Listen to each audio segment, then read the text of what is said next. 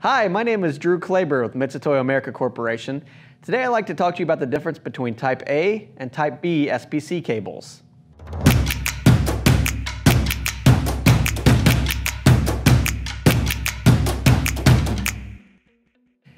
Type A and Type B cables are used with coolant-proof calipers and coolant-proof micrometers. Type A cables will extend straight from the tool, while Type B cables will extend from the tool at a 90-degree angle. When using a coolant-proof caliper, for most applications, a Type A cable is recommended. However, when using the inside jaws, sometimes a Type B cable may be more advantageous.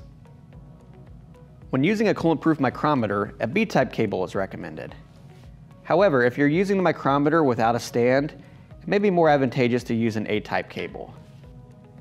For more information, visit us online at www.mitutoyo.com or give us a call at 888-MITUTOYO.